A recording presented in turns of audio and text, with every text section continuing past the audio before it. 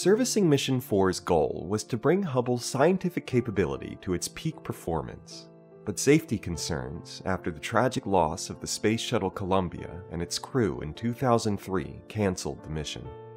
After 2 years of safety review and study, NASA Administrator Michael Griffin had an exciting announcement. We are going to add a shuttle servicing mission to the Hubble Space Telescope to the shuttle's manifest to be flown before it retires.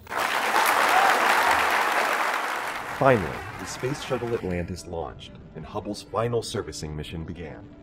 Astronauts installed 2 new science instruments, brought 2 others back to life, replaced gyroscopes and batteries, installed new insulation, and added a soft capture mechanism.